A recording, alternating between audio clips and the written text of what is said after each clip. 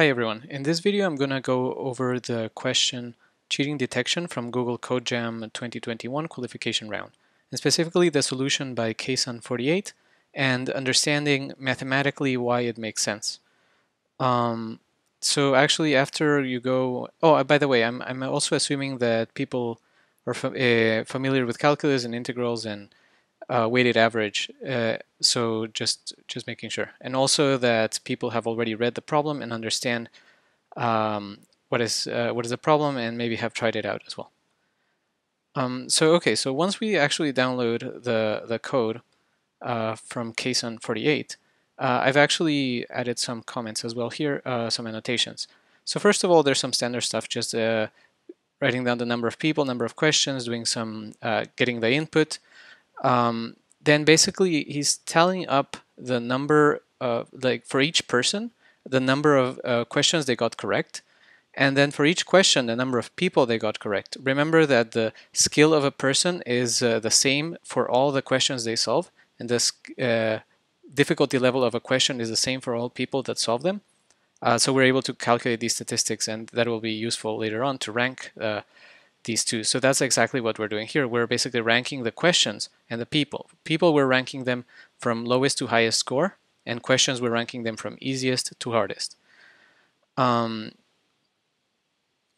basically this gives us an array of the indices ordered in terms of their rank.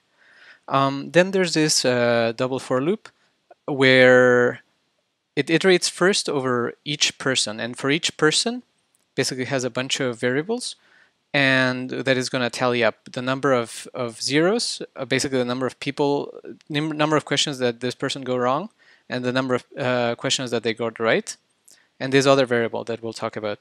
Then for each person, basically it iterates through all the questions. If they got a 1, and by the way, it iterates through the questions in order based on this ranking. So basically it's iterating through the questions from easiest to most difficult. So it starts with the easiest question and keeps on checking. Did they get it right? If they got it right, it keeps a tally of number that got right. If got wrong, then keeps a tally of number got wrong. And then the interesting part here is that it keeps this inv variable where it's keeping track. It's adding it the number of questions that were easier than this one that they got wrong.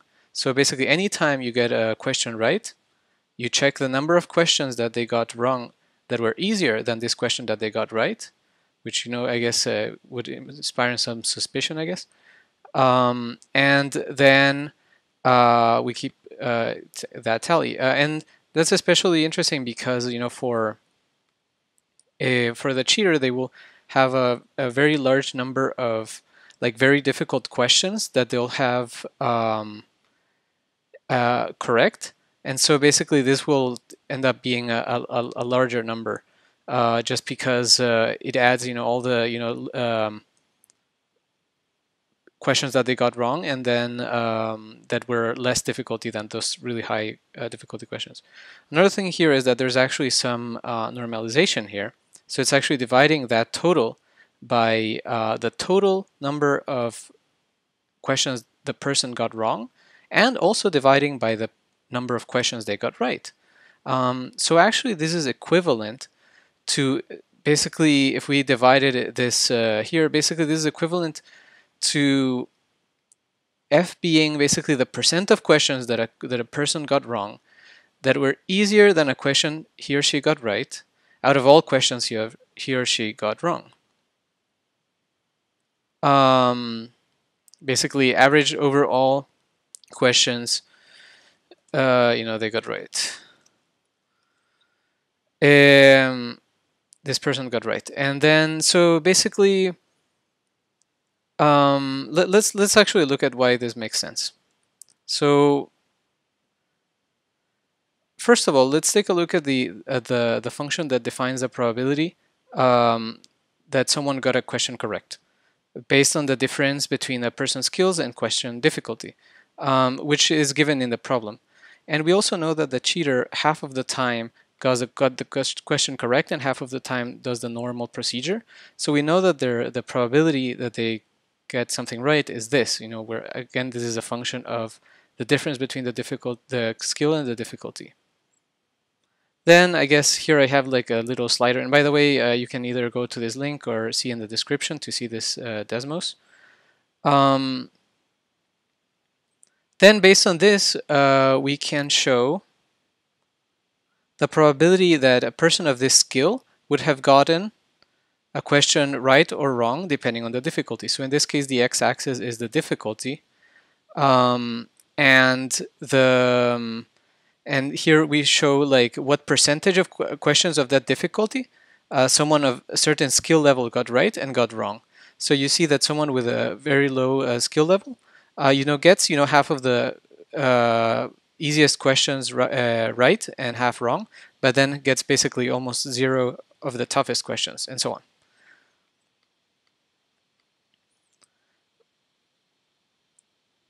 However, this is for like a non-cheating participant. However, for a cheating participant, you can see that this is much higher, right?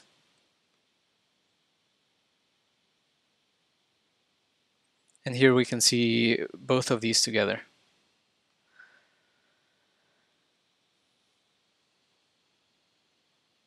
Okay, so basically, if we go back to the code, again, we're looking at the number of questions that they got wrong that were that were easier than the ones that they got right, and then dividing by this total number of questions that were wrong, which means that if we just move this basically over here, the total, this basically it just means that it's adding the percentage of the questions that were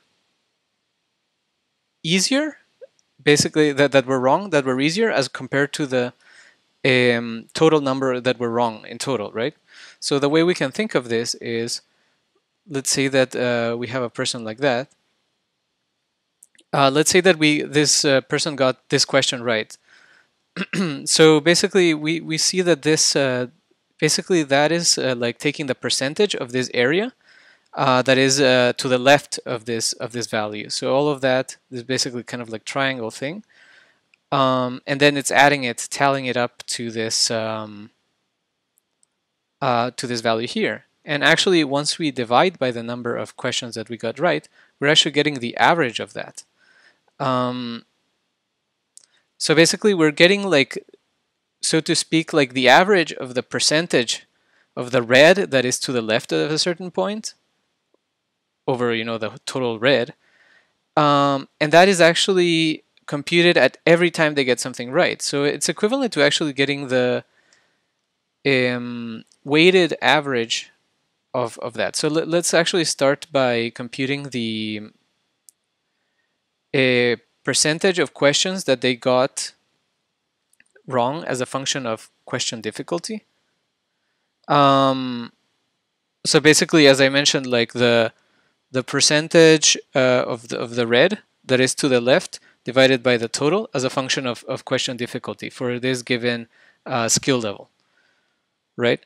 So actually, if we integrate in order to get that and get that percentage, we see that we get this. And what's interesting is that curve is basically exactly the same as the one we would get when we do it for the cheating participant. And why that happens is if you see this red for the cheater as well as red for the non-cheater, the only difference is that one is twice as big as the other one. But other than that, they have the same proportion, so they're like similar figures. So the percentage of to the left compared to the total area is going to be the same for both, which is a key fact that will help later. Because this adds just more consistency to the metric that they add. So basically, this once we have this curve that tells us either for a cheater or for a person that didn't cheat, the percentage of questions that were easier that they got wrong out of all the questions that they got wrong, as you go down the ranking of difficulty of questions. Basically, this tells us this part over here, right? It's the n0. It just tells us to the left, divided by the total n0 over here. And so how do we average those? Basically, which is the same as adding them with every one, adding them and then dividing them here by n1. That's the equivalent of doing here a weighted average of this value, where the weight is these green things, right? So for the cheater, it would be this bigger one, and for the non-cheater, it would be this smaller one. So and that's going to be the weight that we're going to give this curve. So actually, if we see, we can normalize these curves so that they are, because once they're normalized, we can just use them as weights. We can just multiply them. And those are going to be the ones that are going to be the weights in order to get the weighted average of these curves for the non-cheater and the cheater. And again, all of this can be, we can see, for different skill levels.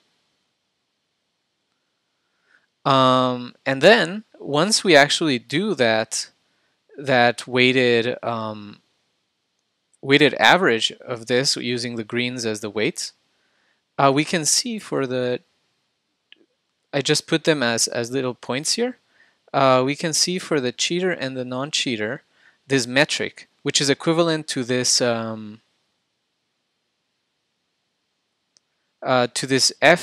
here that is computing in this program. Of course, this is using smooth curves, right? That assume like a sample, infinite sample size, so to speak. But basically, that's conceptually the same. So you can see if we compute this weighted average, we can see that this is the metric value for the cheater, and this is the metric value for the non-cheater. And we see that they're clearly different. And furthermore, it's like we can actually create like a discriminating line. And you can see that the cheater is always going to be above this line in this metric, and the non-cheater is going to be below this line in this metric.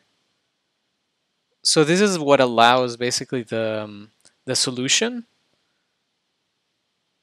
to have something that's meaningful and that actually gets high accuracy, because I guess, again, assuming that the sample size gives us enough resolution to kind of like have these values, have this make sense, then this actually gives us a metric that perfectly separates cheater from non-cheater.